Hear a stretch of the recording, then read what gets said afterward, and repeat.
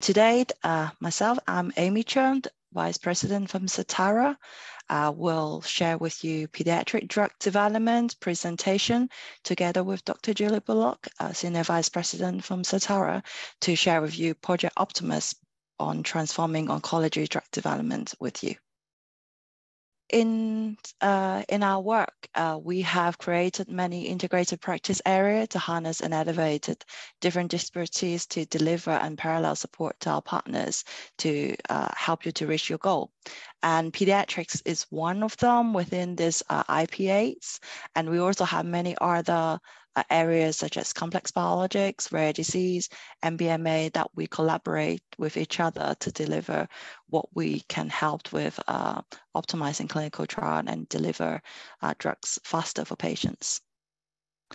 So pediatric is a multidisciplinary area. And then as you can see from this slide, there are many different areas from toxicologies, juvenile toxicology, clinical pharmacology, regulatory consideration, CMC, modeling and simulation, and clinical operation. And also with recent year that we focus also a lot of how can we use real world data and evidence to support pediatric drug development as well. And this is the outline of what I'm trying to share with you today of what is a special population, why we study them, why we need to study them, and what's the challenge and opportunity in clinical development, and then give you some really high-level understanding of the regulatory landscape and what kind of industry support you have. And then we'll share with you an example of how to apply MIDD to advance the development of a particular compounds, and then finally going to share with you some final rates. So here are some definitions, because we always hear a lot of MID3, MIDD. They're the same thing. How can we use a model-informed approach and quantitatively utilizing all the existing information to help us to make predictions and analyzing our data and impact to the trial design, and actually finally helping justification of the dose that we're giving to the patients. And another word that often people don't understand is ontology, very important for pediatrics because that describes the development of an individuals. You might also hear about maturation as well. So that also is a common terms that we used. So what do we mean by subpopulations that you can hear? So subpopulations, we can differentiate between considering about age differences or organ dysfunction in age. They are elderly and pediatric in a very big category. And then for organ dysfunction, you got renal impairment and hepatic impairment. So in here, we will focus on pediatrics. And the main important things to consider is the pharmacokinetic and pharmacodynamics. We need to understand that very thoroughly because we want to limit the potential over and underdosing to these populations, because this will really impact on the dose, safety, and efficacy. So why do we want to study pediatric? Because we want to ensure all the children receive the treatment that is safe and efficacious, the same as all populations. So you can see two routes. If we do study the pediatric population, we can understand what dose and schedules would be required for safety and efficacy, and we will meet the regulatory expectations, and we can put claims towards our label. But then if we don't do it, we don't understand the safety and efficacy, we can't justify from a regulatory perspective, we will need to exclude that in the label. That can also have a great impact. We don't study pediatrics as well, including the impact for the O4 submissions planned in the adult indication if there is one. So here's just illustrating in a normal review from the Office of Clinical Pharmacology that shown in here. So I highlighted some of the aspects that you can see. There's many parts that do consider how the body handles PK and how safety tolerability to justify it in population, etc. And in this literature on the right in here, if this kind of information not be understood properly, there will be induced additional consideration after approval to adjust the dose due to like a PK/PD findings. There are many regulatory guidance our regulators provided us to support us on pediatric development. You can see they're from US, from Europe, China, and ICH. Not only for a particular age and also for a particular disease area as well. In FDA, there's also a questions-based review that often ask questions related to pediatric. For example, what dosage schedules and adjustment that require for this specific group, and can you justify this dose based on exposure response relationship as well? So pediatric is not small adults because the body compositions are very different, like weight, height, and the organ functions and then the size are very different as well. In addition, for pharmacokinetic, the ADME process are very different. There are maturations that you can see in this very famous literature in New England Journal of Medicine to show you the maturations of different enzymes capacity, and then, for example, the differences of the body water, body fat changes over time, and how long it would take to reach to the adult level. All of this is very important for us when we're designing a compound, and also what kind of information that we will need, and also consideration for modeling as well. And in addition to PK, that's also for PD as well, because we need to think about the receptor response, how the maturations is impacting them, both on the PD and also safety. Pediatric also defined that we need to group them into different groups. So you can, in here, you can see there's classifications of different category from preterms, infants, children to adolescents. But then there are actually differences in previous guidance on how the classification, even though the differences is quite minor, but sometimes it can be confusing. So in the recent ICH E11 addendum, so they have now asked everyone to consider the age classifications should be a guidance only, but then you should consider per drug and disease, how would the age actually classification to be, what would be the impact, rather than just using this numerical cutoff straight out from the table. In addition to age and PK/PD, from a clinical perspective, there are lots of limitation and opportunity you want to focus. For example, before we start a trial, we need to understand what do we want to learn from it? How many clinical pharmacology questions we have? Do we understand the safety and efficacy in these populations? What kind of measurements can we make? Because in pediatric population, we're always limited by the total blood volume limitation due to age and also weight. And then logistically, do we have age-appropriate formulations? How would the prevalence of the disease impact on the recruitment, etc.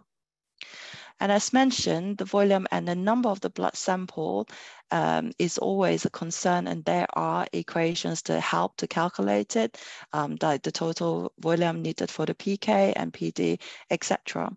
And additions, in order to sometimes save the sample, we can consider small sampling techniques, but then again, with that, we need to verify the bioanalytical techniques that can use to analyze those small sample, because it needs to be validated. And then we also can consider optimal sampling scheme, or a more innovative approach by having subsets of patients having certain time points, time windowed. And for the dose range, we can extrapolate it with existing data from adults or older pediatric patients data, like adolescents to lower age. And then we can use PBPK modeling that taking into account of maturations, function, and autogeny as well. So as mentioned before, we do need to find age-appropriate formulations for pediatric, and this EMA reflection paper outlined and then summarized very good overview of in what age, what kind of formulation is appropriate. For example, in preborn, neonates, even to infants up to 28 days, it is not feasible to have oral tablet formulations because it's not possible to ask a small baby to swallow tablets. And then there are also different considerations in terms of safety if we are thinking about the constitutions of the oral or different medium, even for the injectable, there's different consideration at different age as well. So now I go back again, why we want to study pediatric and who encourages it.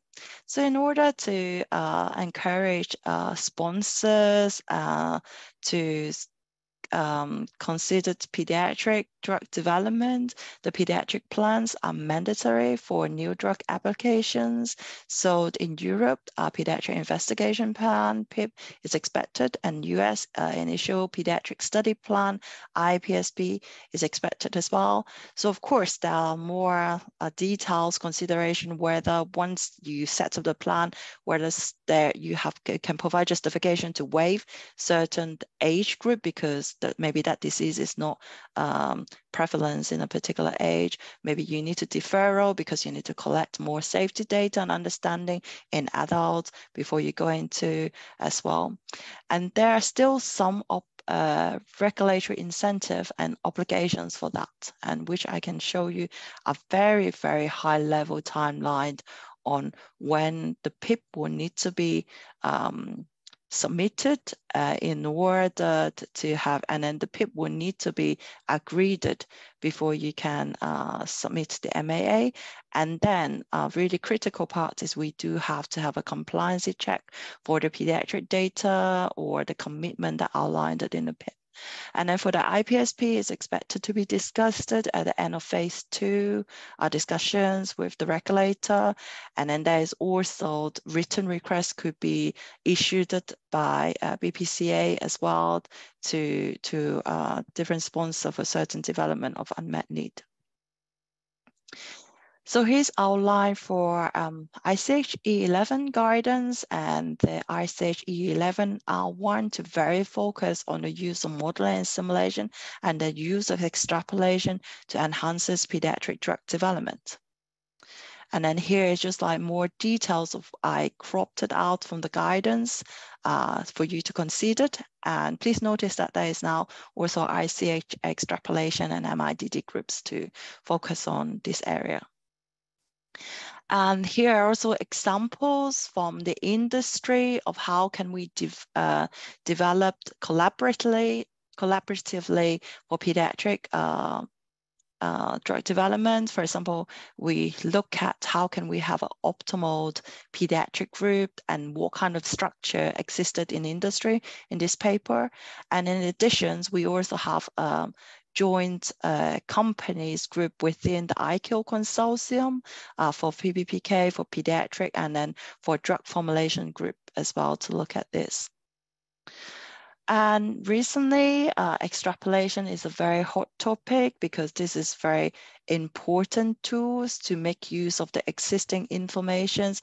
And because if we if the disease that we looked at between the adult and the pediatric populations is similar enough, we could actually use the existing data we have and extrapolate to the pediatric trial, either replacing the whole study or part of the study that we only need to collect the PK information in the pediatric trial. And because we can assume that we can extrapolate the efficacy by matching the exposures from the two populations. And in this publication from the IKIL consortium, that it can outline a field examples and also that matched it to the guideline from the EMA, on the extrapolation thinking, and there's a poster as well. And then if you want a copy that you cannot retrieve it in this link, we can share it with you as well. And I also want to share with you that many times we think, okay, in pediatric development, we probably need to do a very mechanistic approach, but that's not completely correct because it's depending on what is the objective and key question we want to answer from the pediatric development.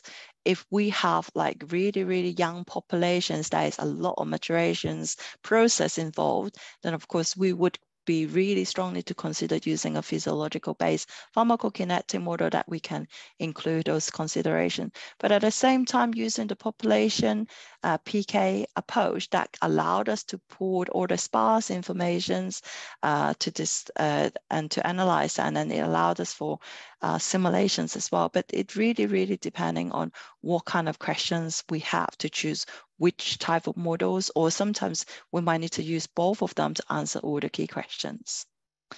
And this is just like examples of different commercial software that with PBPK, with built everything that incorporates a lot of demographic, physiological, ontogeny, and non-clinical informations. And some of the software, for example, like SimSip, that is specific pediatric populations that is inbuilt that you can use as well. So for the dose selections, it's really key for pediatric that we need to consider, as mentioned, the different size, maturations, how is it different to the efficacy and safety endpoints, and how is difference of the disease progression due to age. So this will be needed to incorporate as you're gathering more informations in the development program. And now I'm going to show you one of the example that considering pediatric from the MID3 white paper, and then you can either read the paper or you can listen to the podcast. And it included some definitions of the pediatric in the white paper. And here is outlining the tools that from the white paper from MIDD that we could apply it. For example, we can ask different types of key questions from disease compound and mechanism level, and then divide it into different themes, whether it's on PK efficacy, benefit risk, and then we can set different assumptions because when we go into a new population, there's a lot of unknown, and then we can set the assumption, and then how we're going to test this assumption and evaluate them when we're having emerging information. And after that, we can choose the types of modeling that require to answer this question and also validate these assumptions. And finally, sometimes it's good to assess like what's the impact level of how the MIDD impacted the program. So this is just some example of how we can ask, for example, PK from a disease level is what is the impact of the disease of the ADME processes in children. And then we could use activities such as PBPK models might be needed to include some ontogeny and physiological changes, elements to allow us to assess the differences in the ADME process between the populations, and then subsequently understand the disease level. And here is in the white paper, we have 100 examples gathered, and out of 8 of them is pediatric. And here is the table that summarizes what disease was it looking at, and what were the compound, and what stage of development did it impact. So the example that I want to share with you in here is an example that helped to provide evidence and justify the dose response in the population. So this is a drug called Sildenafil. So it's for a rare indication called pulmonary arterial hypertension. So at the time, when this example was presented in the adults, it was approved based on 6 minutes walking distance data. And there were data from adults for PK and 6 minutes walking distance, hemodynamic data, and pulmonary vascular resistance index, PVRI data. And then there are also a limited pediatric trial that have data for peak oxygen consumption, PVO2. 6 minutes walking distance is not feasible in younger patients, unfortunately, because if you imagine it's not possible for a 1 year old to walk 6 minutes in a straight line and then assess it. But then it still have like PVRI collected as a secondary endpoints.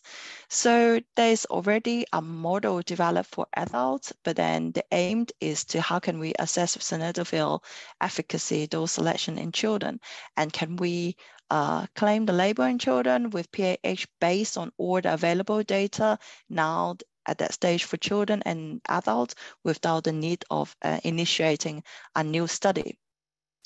So the assumptions that needed to be made for this exercise is, remember we talk about like disease similarity, is to assuming that the disease relationship between adult and pediatric are similar.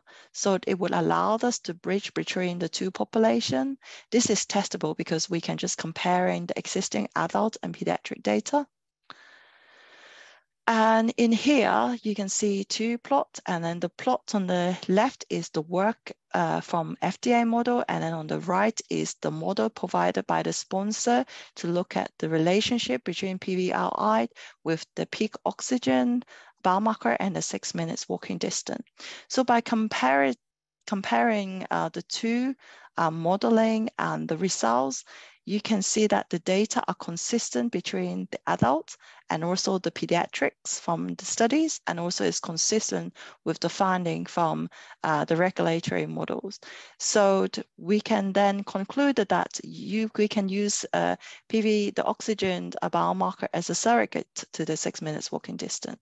And using that to build models that it can provide a simulations of how different are the dose level comparing with adults and pediatric and setting the dose. And then you can see from the curve in this two plot, there is similar exposure response relationship in adults and children for PVRI as well. So this example is very impactful because it provides the regulatory agencies sufficient evidence to support the dose recommendation, and it have quite high impact from a regulatory perspective as well, because a new study is basically not needed and we can utilize all the informations. So finally, I want to share with you some key considerations. MIDD is essential for pediatric drug discovery and development.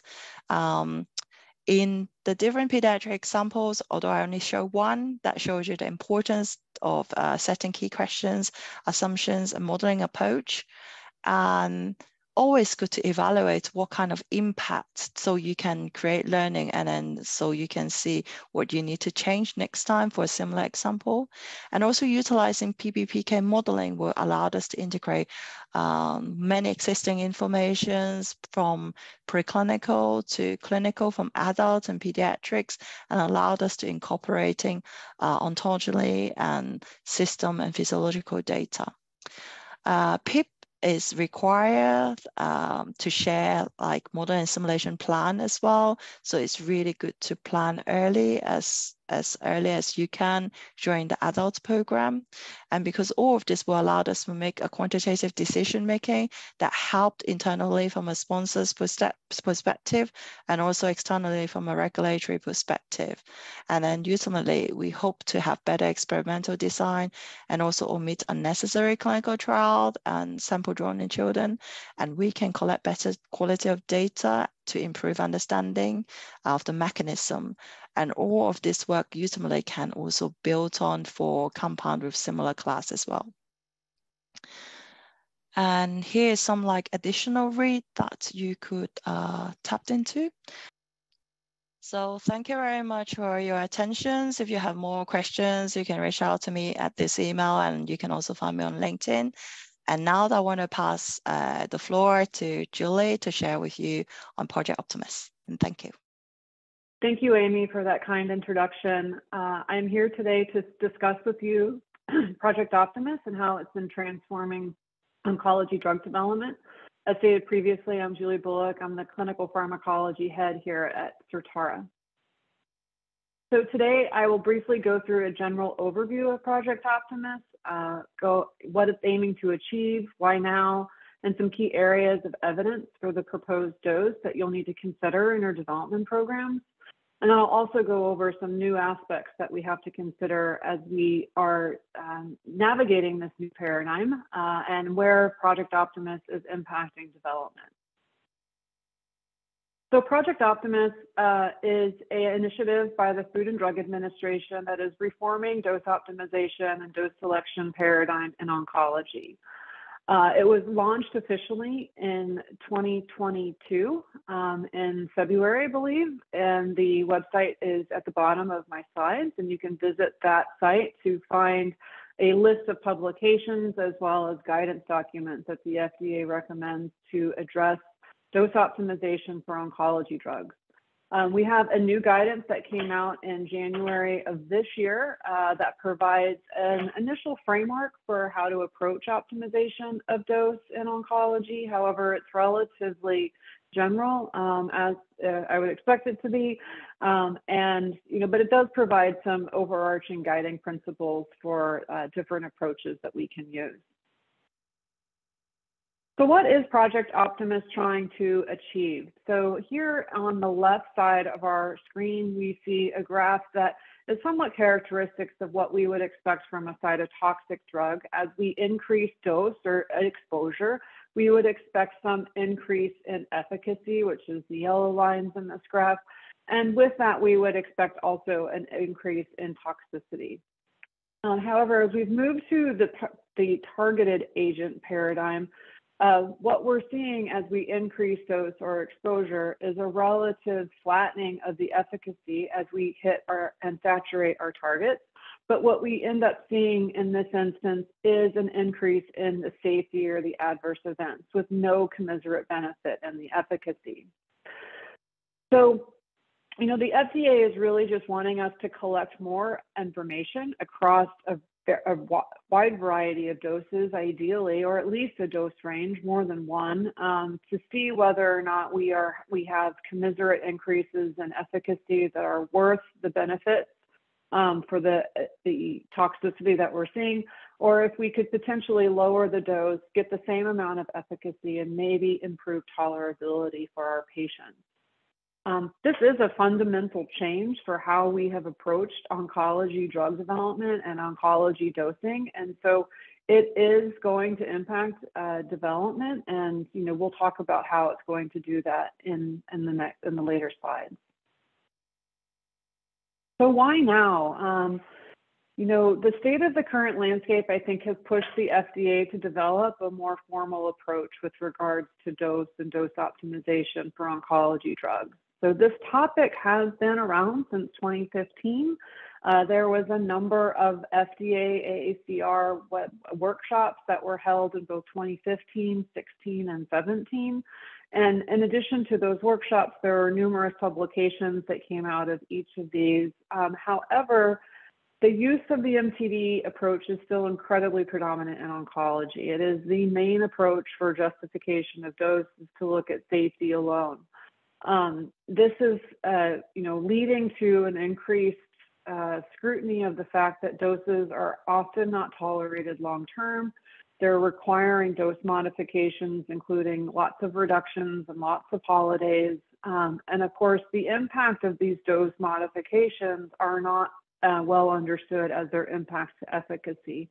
But we have seen some instances where the adverse events definitely overshadow the efficacy benefit when we've moved into randomized controlled trials with active comparators. In addition, I think the agency has learned over time that the post-marketing setting is really not a great place to optimize dose because since most of our drugs have been developed using a single-arm accelerated approval approach, those confirmatory studies, if we haven't optimized the dose before approval, are often going to be conducted at doses that haven't been optimized as well. And so if we have an ongoing confirmatory study as well as an ongoing dose optimization study, that is definitely going to be a problem and it can lead to discordant results. In addition, by not optimizing prior to approval, there is the instances where doses have been placed on the market and have been used for many, many years before we actually understand what the benefit risk is and how to potentially optimize the dose for the patient. So by doing this and moving it earlier into development, the FDA is hoping to avoid some of these pitfalls.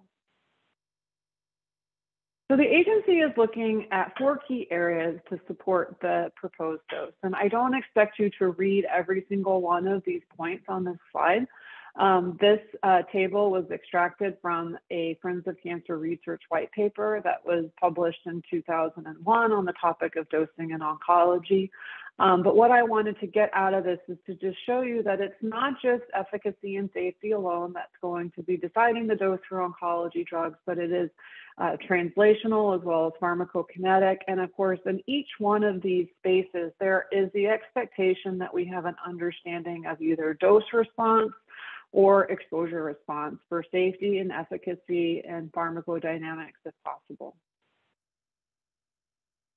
So again, this is an example approach of how you could potentially visualize and use, weighted kind of heat map-like approaches with regards to different dose levels and these different key factors that we now have to balance for our assets. So typically in the old days, we would choose a dose based entirely on safety. And now we have to consider efficacy, pharmacokinetics, dynamics, PK, as well as translational into our overall justification. And you could even drill down a little bit farther with some of these as well, as that it's not just whether or not your drug provides a response, but also you could think about looking at time to response. The differences in that might be very important for certain patients and cancer types, as well as duration of response obviously is incredibly important. So while you might not have increases in responses as you move through a dose range, you might have differences in these other efficacy measures that are incredibly important. So the new aspects to consider, I'll start with the top one here and move our way down, because this is the most important one and is definitely the way that we think about oncology and dosing, the expectation to look at multiple doses in clinical trials to evaluate activity and efficacy is definitely new to oncology, although not new to other therapeutic areas. It is new to oncology space. And so this is probably the first hurdle that we all need to get over. In addition, the agency really is expecting these PK/PD exposure response relationships to be established as well as submitted in regulatory packages and for dose justification. So not only do we need to collect the data, we need to analyze the data, and we need to make time to analyze that data and use it to help our justification. The next two bullets are going to be focused around toxicity. So the new definitions, while the DLT criteria have not changed, what the agency is asking us to do is to look at toxicities past the DLT criteria and look at dose intensity and adverse event time course on efficacy.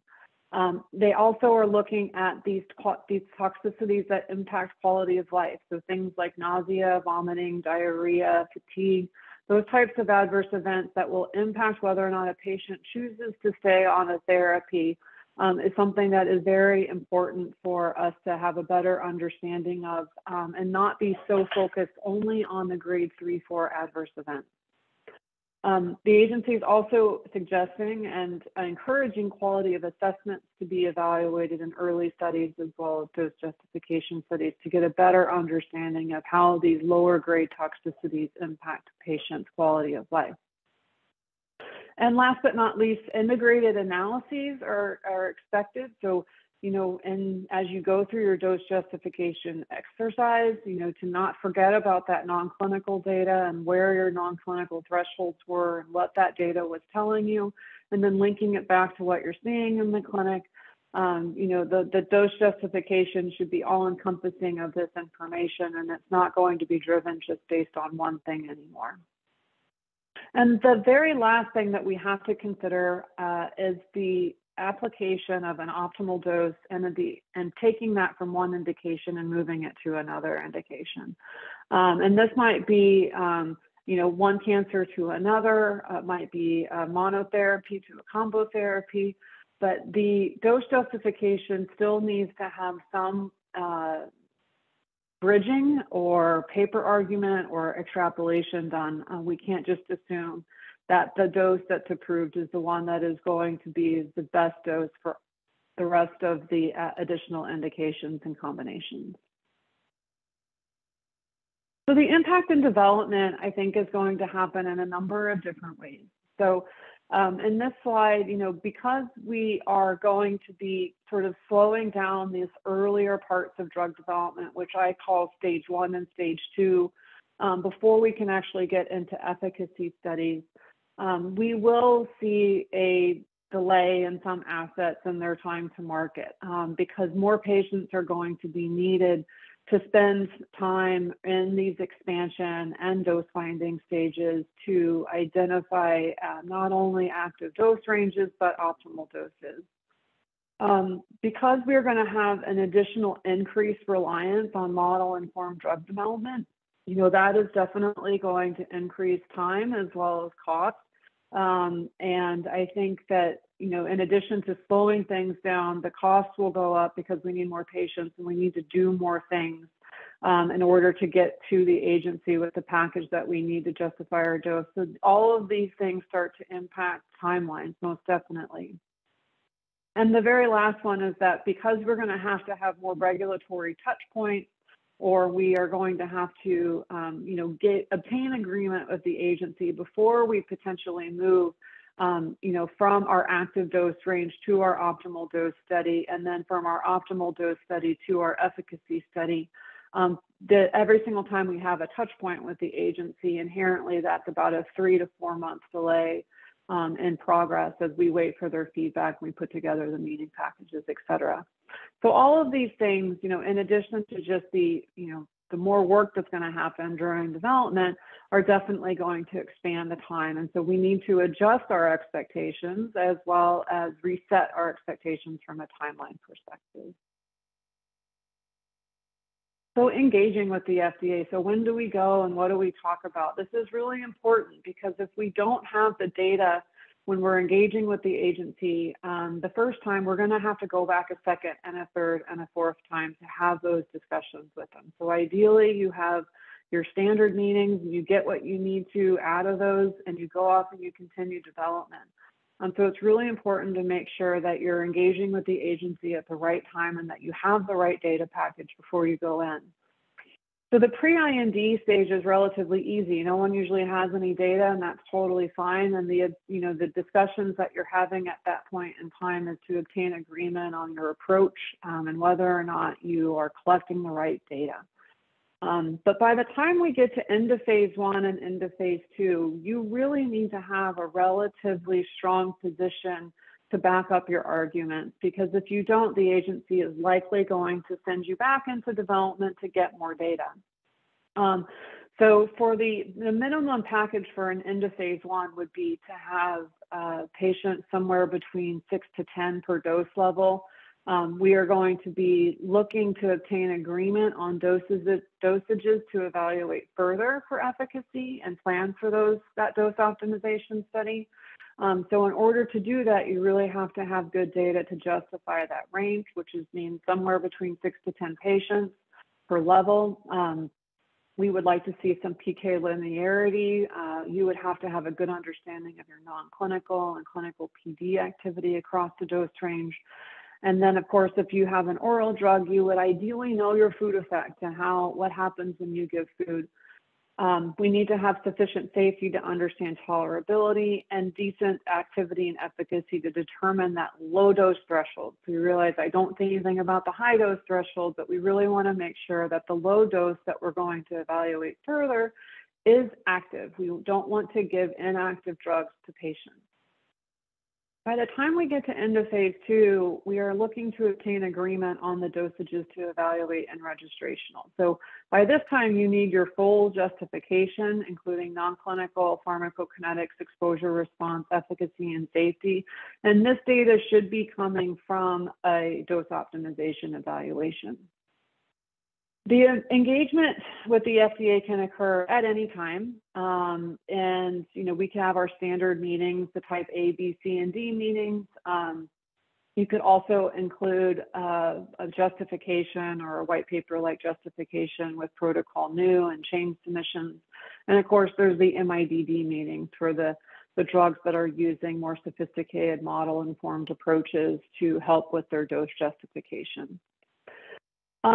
if you go into one of these critical milestone meetings, like the end of phase 1 or end of phase 2 meetings, or actually any standard meeting with the FDA, and you don't have enough data or your justification is poor, the likelihood that the FDA puts you on hold or keeps you from moving throughout development and makes you go back to get more data is definitely higher now than it has been in the past. So it is something to consider, talking about your clinical colleagues if you don't feel like you're quite ready for these milestone meetings to potentially hold back a bit to get more data. So from Certara's standpoint, we have a number of different offerings that we can use to help your company navigate these new Project Optimus requirements. So the very first one would be an Optimus fitness evaluation, which is for assets that are in the earlier stages of development. And what we do here is evaluate non-clinical. We look at your first in human protocol. I sort of take all of those terminologies out of the protocols that we're all used to using to make sure that it is going to fit well with the FDA. So removing things like, the primary objective being identifying the maximum tolerated dose. Like, we really need to get away from those types of things in our first in human protocol. In addition, we can kind of we can help you plan for pharmacometrics analyses and activities. And that might be thinking about cost or time as you want to incorporate these for your data analysis as you choose your active dose range. By the time we actually have some clinical data, we are at the Project Optimus gap analysis stage. And that is typically going to require enough data past the dose escalation or potentially after a dose optimization study is done and prior to the start of a registrational study. The gap analysis can easily also be done for new indications or new combinations. And here we do a full assessment from non-clinical all the way to the safety and efficacy to see whether, what your data is telling you and what your active dose range is or what the dose is for a registration. As part of the Project Optimus gap analysis, we can also fill out the FDA's dose optimization table that they've been sharing with people. And that can be part of the overall package there as well as to start building out that justification for you. We also can come give workshops and seminars, and those are typically directed towards your specific assets and what you're dealing with within your company's pipeline, whether it be immuno-oncology, small molecules, or combinations. We can retrofit a workshop on Optimus to kind of start the discussion as to how you're going to start to adapt your programs to get this data. We can also support ad boards, diligence. If you're thinking about in-licensing an asset and you want to know what the potential risk is from a dose support, we are happy to do that and serve as KOLs very often for these activities. And for the NDA and BLA assets, these are assets that I consider to be in the Optimus transition. So there are assets that were phase 3 studies were done or registrational studies were done before Optimus became a reality. And so we are helping review dose and risk and what you potentially would do in parallel to or after approval from a dose optimization perspective. And of course, we're happy to support any FDA interactions as you move through these discussions. It can be as simple as, kind of asking or putting questions together or helping your teams decide what to go, when to go, how to discuss, how to tell your story, right? And as simple as it sounds, it is of critical importance to make sure that you're telling a cohesive and on-point story for your dose justification so that the FDA can digest it and hopefully agree to it. So our Project Optimus team is, there's about 9 of us, clinical pharmacologists as well as pharmacometricians. We have 2 ex-FDA reviewers. I am one of them, and we have another one coming. That is part of our Project Optimus team. So right now it's me and Kritika Shetty that sort of lead up this group, and she brings the IO as well as large molecule experience to the space and helps fill out that for the team. Entirely, most of our people within this team have about 20 years of oncology drug development experience for each of them. So they're very established scientists that have been in both biopharma as well as large pharma. And in 2022, we navigated at least 80 assets. So it was a very busy year helping those with Project Optimus needs. So we definitely are seeing things from the agency and, kind of have our finger on the pulse, so to speak, of what's happening from an Optimus space. So again, very happy to help you with your asset. And I thank you for your attention. And I really do look forward to the panel discussion. So thank you very much for all of your attentions to join our sessions today for pediatrics and also on Project Optimus. So now we open our Q&A session. So if you have any questions, please submit to the Q&A. You can drop the questions in the Q&A or in the chat box.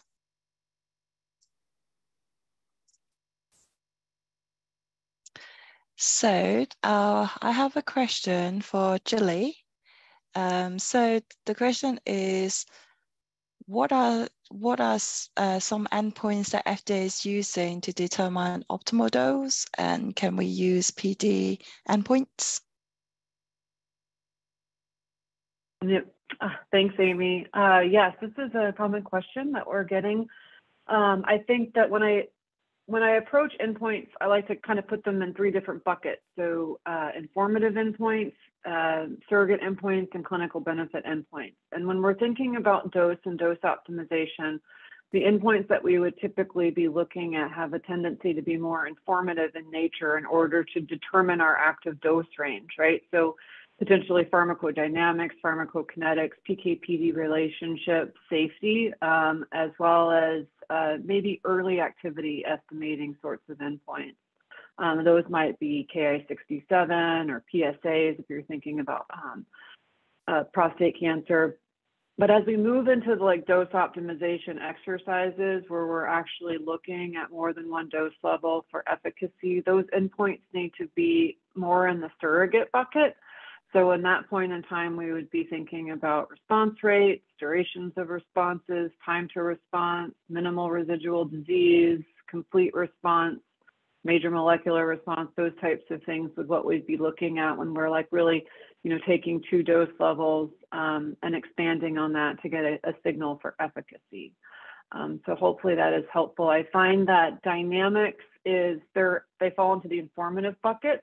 Unless you have a relationship with your dynamics to your efficacy, which is really hard to do. And most of us don't have a great relationship, or we don't have a good understanding as to what level of dynamic movement we need to see, how long it needs to be moved, and whether or not it needs to stay there in order to obtain efficacy. So that's one of the uncertainties of using dynamics. I think it's a great marker to know that you're hitting something and you're on target, but it's not necessarily going to correlate to efficacy in all instances.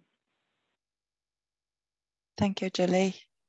I've got a second question for myself. When will be the best time to start pediatric plan? So the advice is to start your pediatric plan, or we call it strategy, early, preferably when you are actually start running your adult phase 1 trial and start to think about whether your compound is actually relevant, have the mode of action relevant to the pediatric populations. And if does so, then there would be mandatory requirement to have a pediatric investigation plan in order before you can apply for MAA. And also you will need to have a plan on your initial pediatric study plan for FDA, because they would be expected to discuss with you in annual phase 2. But in terms of as you heard from Julie, for biomarkers and also different types of endpoints, you need to think about the translatability of those endpoints. So that is why we need to decide early during your adult phase to kind of plan what kind of data, what kind of trial you want to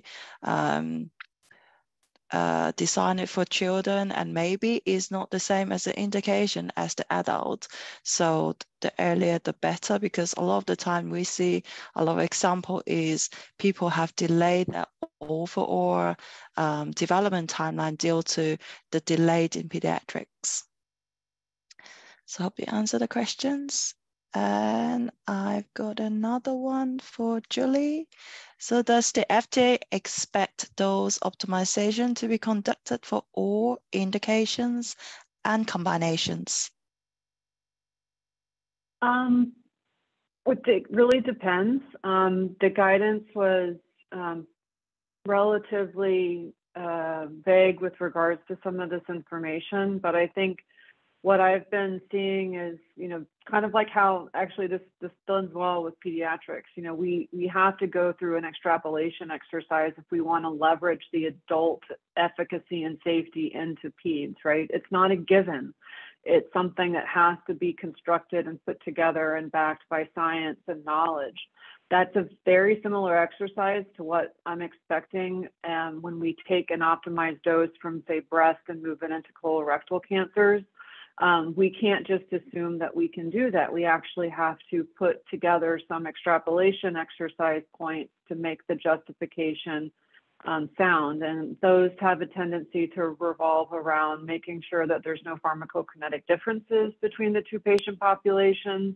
There's no differences in safety, as well as, making sure that our target or, what we're dosing for is present on both those types of tumors and those types of locations. So that can sometimes be the most difficult component, but it's not necessarily a given anymore. It just requires a little more paperwork. With regards to the combinations, dose optimization with combinations is something that's still evolving. There is a couple of workshops this year being held by the FDA and ASCO with regards to approaches to combination therapies. I think that all I can really say on the topic in brief is that, it definitely helps if you've optimized your dose for monotherapy. It will help streamline some of the combination approaches that you do. But it's not necessarily a given that your optimized monotherapy dose will be the optimal dose in combination, because then again, that really goes down to the pharmacological reason for the combination. So if you're doing something that's synergistic, then you could potentially have some wiggle room in your actual dose that you've optimized with monotherapy as you move into combination settings. So again, we just have to step back and think about it a little bit, and it can't just be based solely on safety. Thank you, Julie. I think to follow what you just said, maybe a question to both of us. Can we extrapolate safety?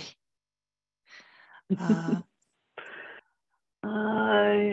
think for some instances it makes sense, right? I think it depends on the toxicity though, and in the oncology setting, it really depends on what potentially that patient might have seen in their previous lines of therapy. So, for example, there are some chemotherapies that patients might have seen in the first line or second line setting that can cause either neuropathies or renal impairment, right? So you can imagine that those patient groups would potentially be more susceptible to drugs that cause adverse events for neuropathies or renal impairment, unlike patients who may not have seen those chemotherapies in their first line setting. So in some instances, you can extrapolate safety, but I think it really just depends on how much those prior lines of therapy across your populations match, and whether or not all safety can be extrapolated, or maybe just portions of your adverse event profile can be extrapolated.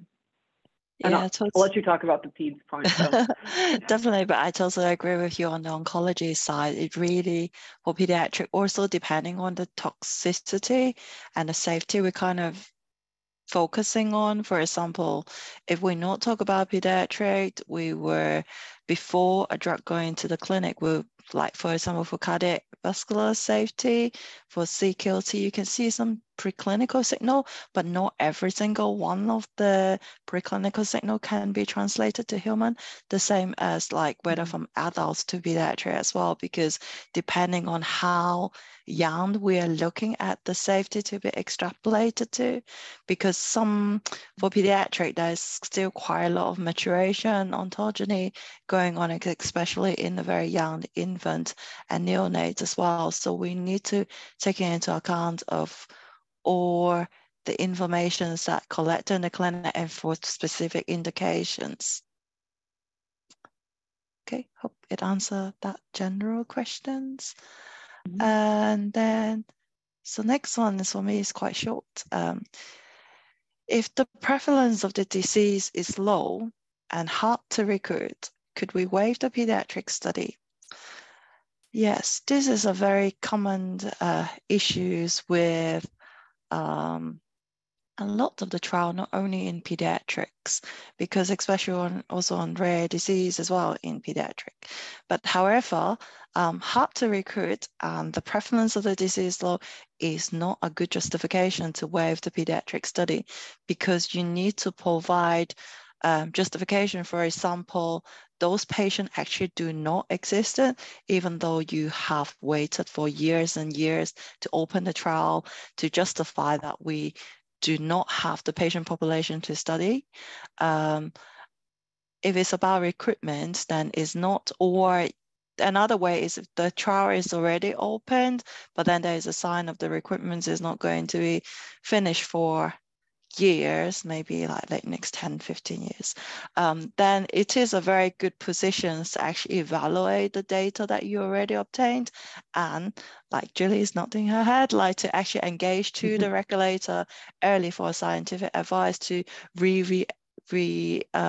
evaluate the data that you have, whether it's sufficient to provide the dose justification or commitments that you have put a point in your plan, for example, like PEPT or IPSP as well. But early dialogue and review of the data would be good, because at that point you might be able to have a modifications of your commitment in your plan and then change it. But then again, if you have planned it early, then you have sufficient time to do that. Okay, and then we got another question. Do all the drugs like ADCs needs to have dose optimization exercise? Yeah, so this is a quick one, and I know we're almost out of time. So yeah, the short answer is basically I feel the FDA they provided a list of drugs that are applicable underneath the dose optimization guidance, but it needs a little bit more clarity as well. However, I think it's safe to assume that drugs that are evaluated under the CDER umbrella, not the CBER umbrella, would definitely be subject to Optimus requirements. So that means ADCs, cytotoxics, bispecifics, biologics, small molecule TKIs would all be considered there. There were caveats for vaccines as well as radiopharmaceuticals, but we needed a little more clarity in the guidance, so comments were submitted to provide that. So thank you for the questions, Amy. Yep, thank you, Julie.